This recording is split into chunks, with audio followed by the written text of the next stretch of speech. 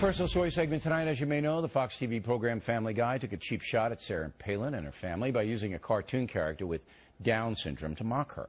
Mrs. Palin, of course, has a Down syndrome baby. Well, we asked Dr. Frank Luntz to wire up the folks and get their reaction to the Frank situation, and Frank joins us now. Okay, the folks are whom? Philadelphia voters. Yep. 13 who voted for John McCain, 11 who voted for Barack Obama. And they watched both Sarah Palin and the cartoon itself. And the reaction we got was shocking to me. Okay, let's roll the cartoon. Go. Hi, Chris. Wait a minute, that's the girl? Yeah, isn't she special? That's the way the state of Rhode Island would put it. There's something up with her, isn't there? Yeah, she's got Down syndrome. Oh, okay, well, there we go. She's so sweet. And doesn't she have the most beautiful eyes? Well, the spacing seems a tad off, but yeah, individually they're not awful. You're gonna be this rude all evening? You haven't asked me anything about myself.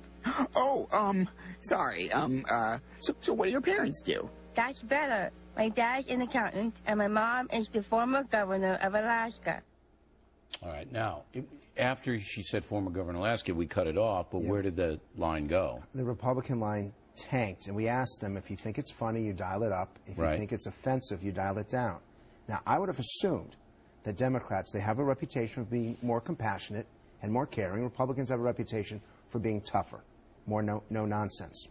And yet the Democrats didn't find that offensive, and the Republicans did. So it's all about Palin, not about the material. It's all about Palin. And look, the Family Guy people, it's almost an it's not almost, it is an insult. And when you've got when you got people who are watching making fun of someone in that way, could you imagine what would have happened if a conservative had done that? Well, yeah, there's always a double standard in the media, but there shouldn't be among the folks. So you're saying that basically that the people who voted for Barack Obama were not offended by this cartoon, but the people who voted for McCain were. Okay. I'm sorry it breaks down along party lines. Now, as you may know, Sarah Palin came on The Factor to address the controversy, so roll the tape on that. So, Governor, what do you think? It's pretty nasty, is it not? This world is full of cruel, cold-hearted people who would do such a thing. Look, I look at Trig, and I see perfection. I see a precious little child already toddling around. You can see that he has a heart of gold. I also can see into the future that Trig is going to have a pretty tough, challenging life in front of him. He's going to face things as special needs children will be facing much more difficult than we ever will. So why make it tougher on the special needs community? That's what I thought when I first heard about this this episode that really isn't funny. Okay. I approach this without having any political allegiance. And I'm watching those dials go, and I have to tell you candidly that I'm thinking to myself, what the hell? This is not a former vice presidential candidate or a governor. This is a mom talking about a challenge with her children.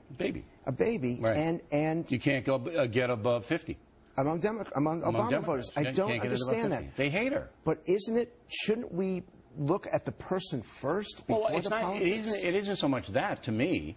The surprising part is she wasn't talking about anything herself. She was talking about her baby.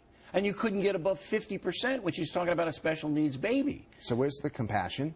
There's not. And so they couldn't, the people that you wired up couldn't separate what happened from her. Exactly. And you saw the Republicans, they liked her. But I think they were probably listening to the conversation because when she hit the baby line, it went But let me tell you, if you go back to the convention of 2008 when she talked about her children, at that point, Democrats gave her a very high rating. She hadn't been demonized by Exactly. And that tells you that the demonizing works all the way through. Well, it works in the Democratic